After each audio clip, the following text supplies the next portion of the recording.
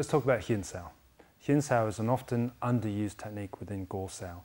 It's a great technique, it has a potential of movement. Generally, Huen Sao means to circle, and obviously Huen Sao being hand, circling hand. It's a great potential for moves. It allows you to deal with someone who larps to free your hand, it allows you to stick. It's great for two-hand contact when someone actually has two hands and they're holding both hands and you can Huen and circle.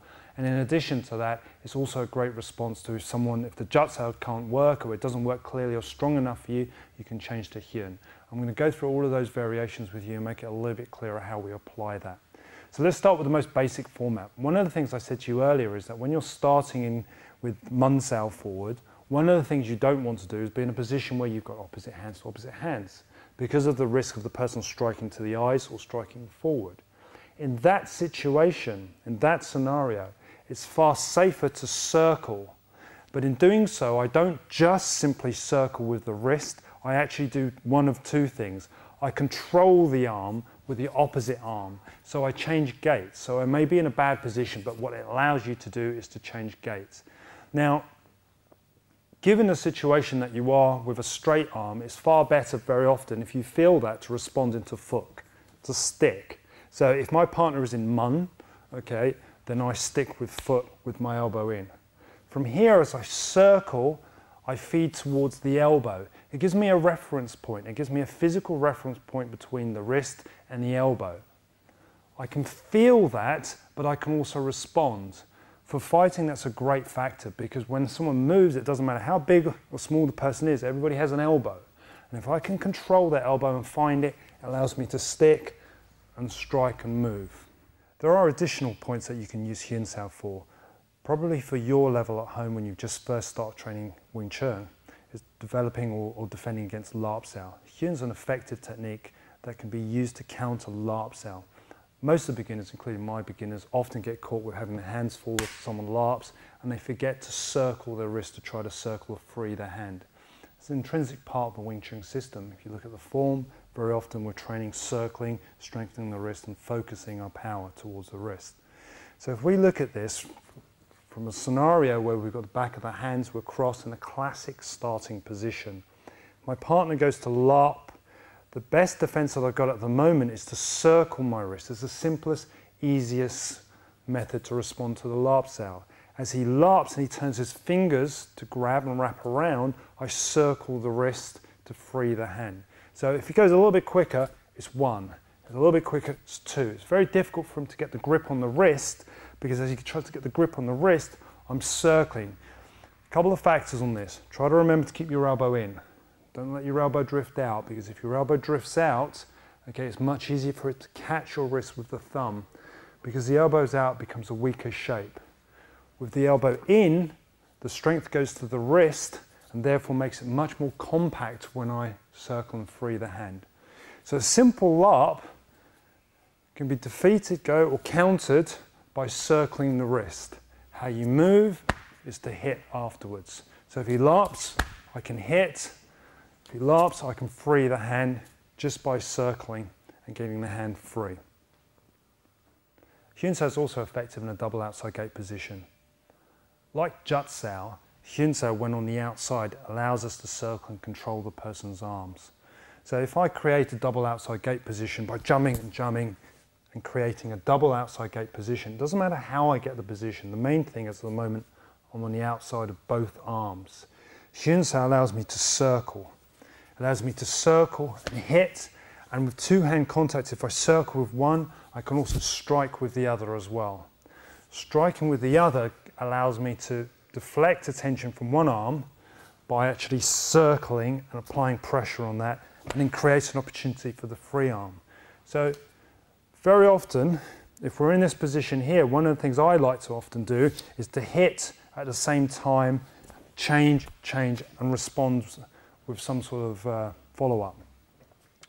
Now, Huen is a classic inside-outside gate movement as well. I go from the outside gate to the inside of the arm, as opposed to trying to move completely around the person where I can be shut off. If my arms are on the outside, I can contain my partner's arms by keeping my own elbows in and condensing the strength of my back and rounding onto them. So in doing so, Huen allows me the opportunity to move and circle around the hands. So as I circle, it creates an opportunity to hit, rise, change, strike, chop, move, and hit the person. But the most important thing is the fact that I can open him up and create a straighter, more intensive line towards the center of the body.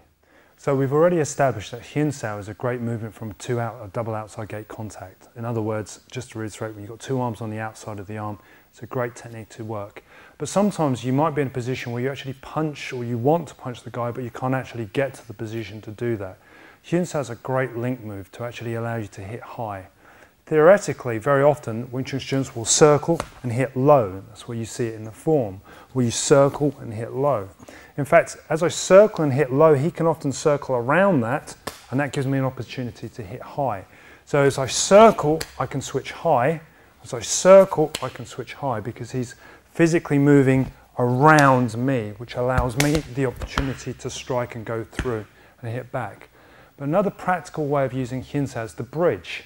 If you think about it, if I can't punch the guy because he's blocking his arm, or he's potentially always blocking, Huen Sao allows me the ability to go in, because as I punch, it allows me to open.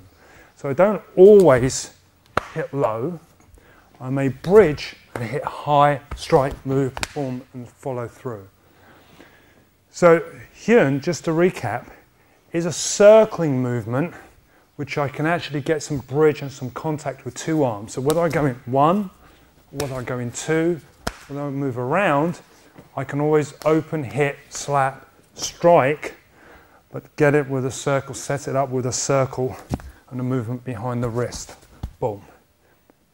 In my opinion, I think Huen Sao is a great self-defense move. It's a great move for self-defense, especially when you're trying to bridge against an attacker or a fighter who has a short bridge with his hands back. The reason being is that if he has his hands back, it's quite difficult to get hold of his arms. If you can manage to get in and create a stick by hitting into the arm, you can create a situation where you can slap, strike, and open up. So you can use two hands effectively. That's very similar to the last point where I mentioned you punch, you open with a Huen, and you hit. But given that we're actually start from a closer position, where we're actually facing each other, it gives me the option, if his hands are up and slightly forward, that I can actually make contact. And now with a double hand contact, I can either Huen and hit with this, Huen and hit with that. But if I do it quickly and successfully, 1, 2, 3, 4, 5, 6, 7, it gives me a great opportunity to actually take control, bridge, and hit the guy before he can actually respond. So effectively, I overpower him with speed, one, okay, and the ability to open. And you can see, naturally, Matt's doing this. His arms are being opened, okay, they're being stretched, and as they're being stretched, he's exposing his neck by pushing his shoulders down, because he's tensing, he's panicking, he's doing this, he's depressing. Once he does that, Huen works effectively to change into a chop. So if I was trying to do a Huen Sao and the guy was too strong for me, then effectively I chop off. I just change the wrist shape from the circle by turning the wrist and the elbow out. I chop straight to a straight line to the throat. So it's a great move.